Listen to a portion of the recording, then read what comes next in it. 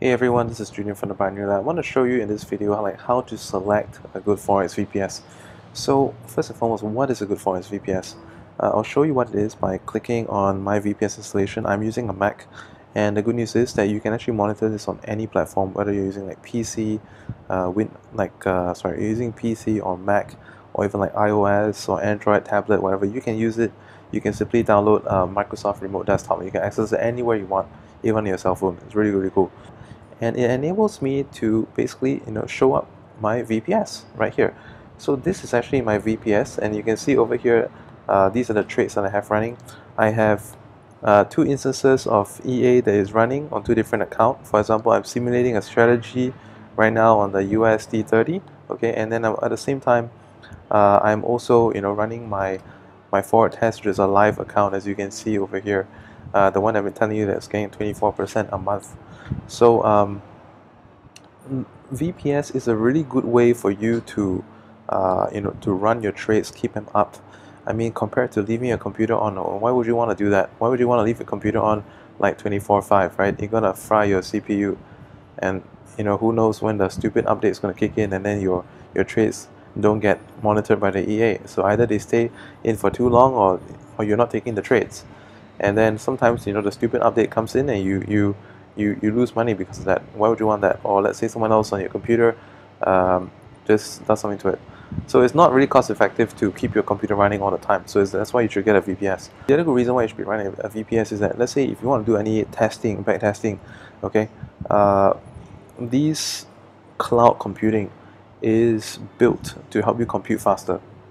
They are optimized for this purpose with the solid state drives, so they can actually do backtesting optimization a lot faster, and you can actually do it without robbing you from computing other tasks. Would you agree with me that when you're trying to optimize an EA, for instance, alright, you want to do various variables, you set different levels of start, step, and stop, okay? Then there's going to be more and more permutations, and the more permutations it takes more time to process this information. The good news about this is that because there's more than enough dedicated resource to this, you can simply do your test, and then you can just check back in half an hour, check back in an hour sometimes. But most of the time it's all within there, and it's going to be a lot quicker than you running it on your own PC, your own Mac. This is the VPS that I use. I use AccuWeb hosting. Okay, so let's say some of you, for example, for those of you who recently got into my Forex hedging EA, if you open a link using my FXTM, you actually get to receive a free VPS from the broker with similar specifications to this if you open an account with 5,000 and above through my link. And there is no kind of lots of trading requirement. Okay, just as long as your account is 5,000 and above, you get a free VPS that's worth like 20 plus 30 bucks plus per month.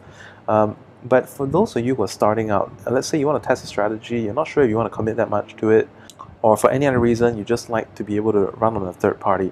And by the way, most brokers in this day and age, they already let you run your VPS on a third party instead of their own, because they don't want to have the kind of liability to say that, oh, they're cheating, they partnered up with VPS to kind of scam you or something like that. So it's all third party these days, and the support all third parties, nothing to do with the company, it's just kind of a strategic relationship. But anyways, for those of you who want to do it privately, I've checked around, and this is the best one. I've been using them for the past like half year plus, and I find them to be very good. Okay, so if you're just starting out, this one has the best value for $15 a month, and there's no even if you take like a year billing cycle, it's not going to make it any cheaper. Okay, so this is a good place to start. And why this is good, because you can compare this with anywhere you want. You can compare it with Beaks, whatever, and they're all more expensive. You can compare them with one that on the market is called cheap VPS or cheap Forex VPS. But if you look at the specifications, if you do an X-to-X comparison, you're not going to get the same kind of space, the same kind of storage, the same kind of CPU cores and bandwidth as this. So this one gives you the highest features for the money. And what that means for you is that you can run more simulations at the same time, more instances of MT4, and you can run even multiple instances of EA on the same MT4, or more indicators, whatnot, right? And it does not slow down the system to a point that it can't run. So for me, I'm running two very comfortably, and sometimes I forget to close the Google Chrome where I have my where I have my trade history running, and it is fine. It actually doesn't, it doesn't kind of rob my processing power. Everything is still done very fast.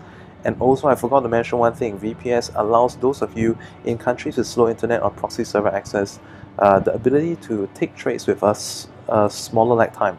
So some countries like Singapore, you're used to like a 234 millisecond delay when you take the trades. But over here, when you use a VPS, you can get like 8 millisecond or something like that, 20 millisecond. So it's a big difference. Now coming back to over here, okay, so basically this is the one that you should select. I'll walk you through the process in a bit. Alright, some of you want to save money. And let's say if you want to do this for a long period of time, okay, let's say if you're not depositing 5,000 with a broker and to get the kind of a free VPS, for example, but you want a cheaper way of doing it. I'm going to teach you how to save money. You go to the VPS hosting tab, you go to Windows VPS hosting, and you click on Windows VPS SSD. This is one option. You can also do it without SSD.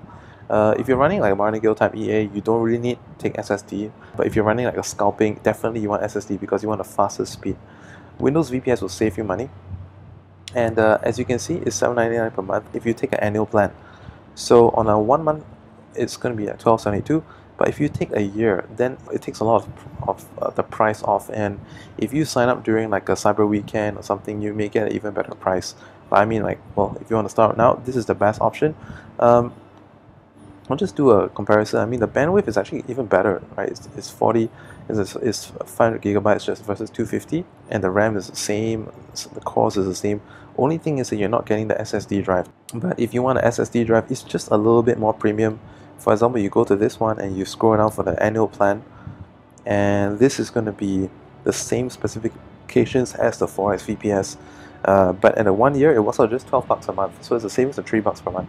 But if you don't want a commitment, you can just simply go over to here, like I said, go to Windows VPS, scroll down to Forex VPS.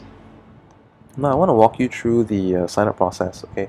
Basically, when you start out, I want to inform you that there's going to be some kind of time lag because they need to set up your account, okay? Unlike some of the companies that do it instantaneously, this one is still manual, but apart from that, the service is top-notch. I'm very, very happy with them. Select your billing cycle, and then for the host name, okay? Just think of any domain name that you want to have. It may not be registered. In fact, they are going to register it for you. So you get a free domain name from this as well. So think of any domain name. You can use your own name and just put that in, and then just create a password. Select the operating system that you need. Okay, typically, you can just take just this one because that actually does the job for most of the EAs. And for the managed services, just leave it on a standard. For backups, you don't really need that, okay? And then they already have a complimentary backup. Additional IP address, you don't need this. I mean, so if you may need for other purposes, you're more welcome to take it. This is the additional RAM, you don't need that as well. You don't need additional bandwidth. You don't need additional free space. And then the CPU cores, you can add them on if you're running more EAs. So you can actually create your own package. And then after that, I mean, the only thing that I really need to tell you about is the host name, because some people are wondering, what host name should you have? You can use your own name. Let's say your name is like johndoe.com, something like that. You just put that in. Just type in johndoe.com. You need to put in like the .com or .net, whatever. So you see, don't just put in like John Doe. You need to put in a .com. Okay, or let's say johndoe.net, whatever it is, okay, just put the whole URL phrase in.